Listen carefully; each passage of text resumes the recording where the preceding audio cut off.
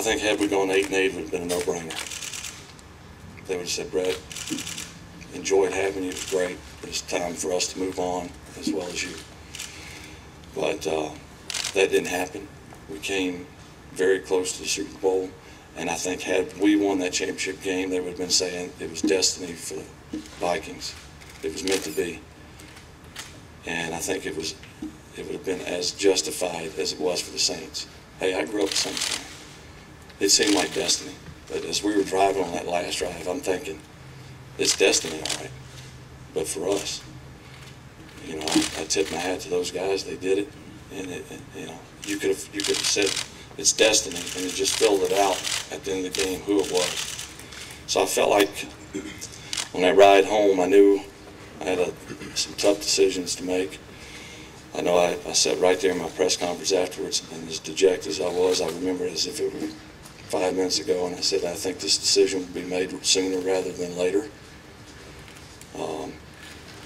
But the Vikings organization was great, and they knew, much like after we lost to the Giants several years ago, I couldn't help but think about football all the time, but I didn't want to think about football, if that makes sense.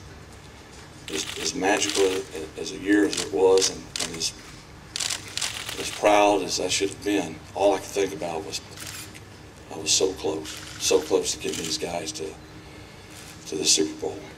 And I just kept thinking that even though I don't owe them something, it's like I let them, and then maybe I should try to give it one more try. No guarantees, as there never should be.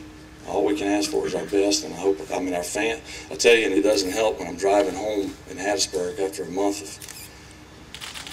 of being away from football, and there's billboards popping up saying how much we love you and we want you back. Who would ever thought that would happen?